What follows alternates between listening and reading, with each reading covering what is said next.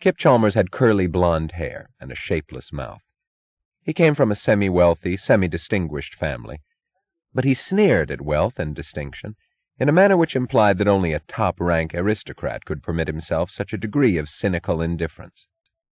He had graduated from a college which specialized in breeding that kind of aristocracy.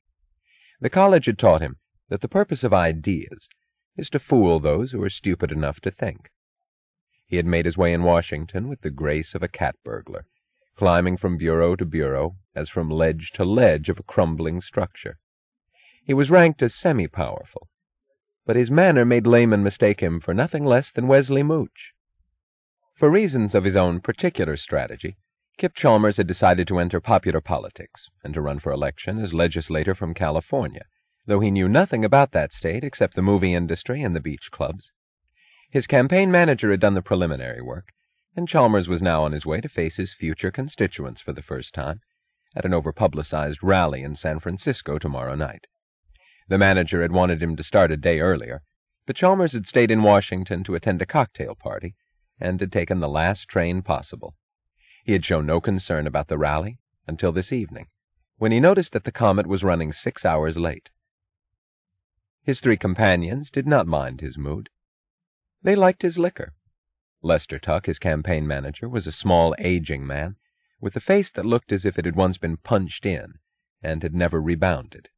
He was an attorney, who some generations earlier would have represented shoplifters and people who stage accidents on the premises of rich corporations. Now he found that he could do better by representing men like Kip Chalmers. Laura Bradford was Chalmers' current mistress. He liked her because his predecessor had been Wesley Mooch.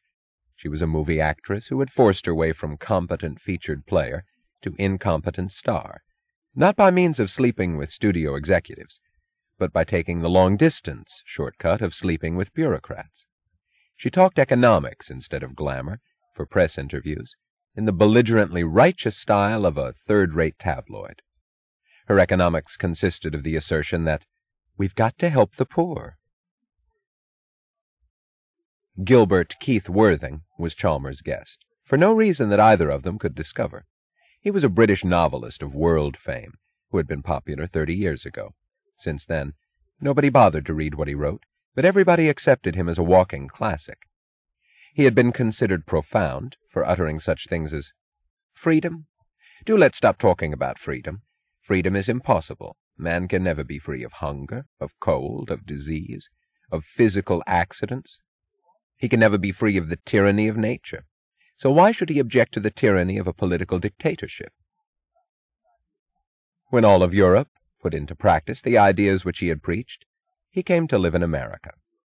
Through the years, his style of writing and his body had grown flabby. At 70, he was an obese old man with retouched hair and a manner of scornful cynicism, retouched by quotations from the yogis about the futility of all human endeavor. Kip Chalmers had invited him because it seemed to look distinguished. Gilbert Keith Worthing had come along because he had no particular place to go. "God damn these railroad people," said Kip Chalmers. "They're doing it on purpose. They want to ruin my campaign. I can't miss that rally. For Christ's sake, Lester, do something." "I've tried," said Lester Tuck. At the train's last stop, he had tried, by long-distance telephone, to find air transportation to complete their journey. But there were no commercial flights scheduled for the next 2 days. "If they don't get me there on time, I'll have their scalps and their railroad. Can't we tell that damn conductor to hurry?" "You've told him 3 times. I'll get him fired. He's given me nothing but a lot of alibis about all their messy technical troubles. I expect transportation, not alibis. They can't treat me like one of their day coach passengers. I expect them to get me where I want to go when I want it. Don't they know that I'm on this train?" "They know it by now," said Laura Bradford. "Shut up, Kip. You bore me." Chalmers refilled his glass. The car was rocking, and the glassware tinkled faintly on the shelves of the bar. The patches of starlit sky in the windows kept swaying jerkily, and it seemed as if the stars were tinkling against one another.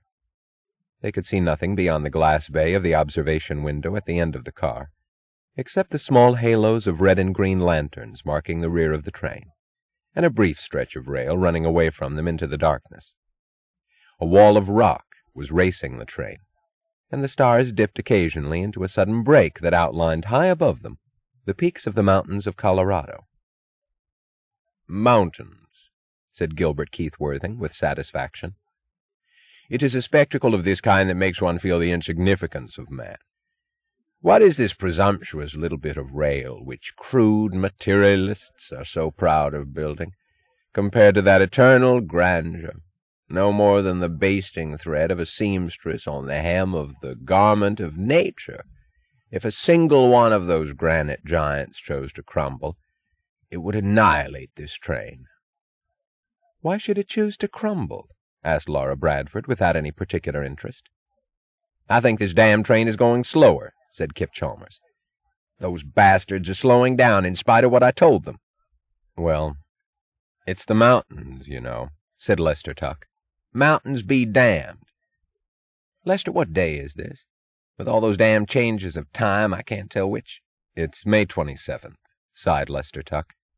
"It's May 28th, said Gilbert Keith Worthing, glancing at his watch. "It is now 20 minutes past midnight." "Jesus!" cried Chalmers. "Then the rally is today?" "Yep," said Lester Tuck. "We won't make it. We—" The train gave a sharper lurch, knocking the glass out of his hand. The thin sound of its crash against the floor mixed with the screech of the wheel flanges tearing against the rail of a sharp curve. "I say," asked Gilbert Keith Worthing nervously, "are your railroads safe?" "Hell, yes," said Kip Chalmers. "We've got so many rules, regulations, and controls that those bastards wouldn't dare not to be safe. Lester, how far are we now? What's the next stop?"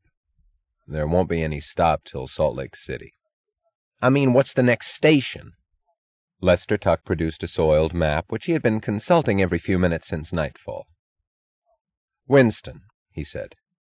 "Winston, Colorado." Kip Chalmers reached for another glass. "Tinky Holloway said that Wesley said that if you don't win this election, you're through," said Laura Bradford. She sat sprawled in her chair looking past Chalmers, studying her own face in a mirror on the wall of the lounge. She was bored, and it amused her to needle his impotent anger. "Oh, he did he?" "Uh-huh. Wesley doesn't want—what's his name? Whoever's running against you to get into the legislature. If you don't win, Wesley will be sore as hell. Tinky said—" "Damn that bastard! He'd better watch his own neck." "Oh, I don't know. Wesley likes him very much." She added, "Tinky Holloway wouldn't allow some miserable train to make him miss an important meeting. They wouldn't dare to hold him up." Kip Chalmers sat staring at his glass. "I'm going to have the government seize all the railroads," he said, his voice low. "Really?" said Gilbert Keith Worthing.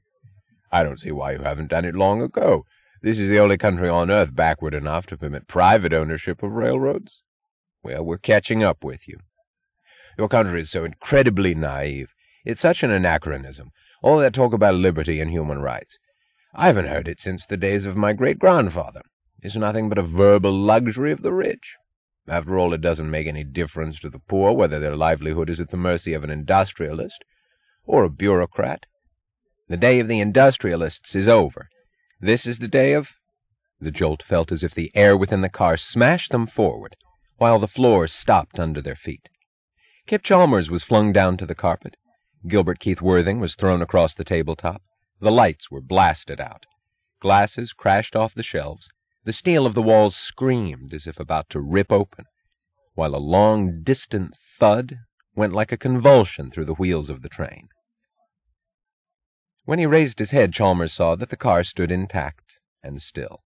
He heard the moans of his companions and the first shriek of Laura Bradford's hysterics. He crawled along the floor to the doorway, wrenched it open, and tumbled down the steps. Far ahead on the side of a curve, he saw moving flashlights and a red glow at a spot where the engine had no place to be. He stumbled through the darkness, bumping into half-clothed figures that waved the futile little flares of matches. Somewhere along the line, he saw a man with the flashlight and seized his arm. It was the conductor. "What happened?" gasped Chalmers. "Split rail," the conductor answered impassively. "The engine went off the track." "Off?" "On its side." "Anybody killed?" "No, the engineer's all right. The fireman is hurt." "Split rail? What do you mean, split rail?" The conductor's face had an odd look. It was grim, accusing, and closed.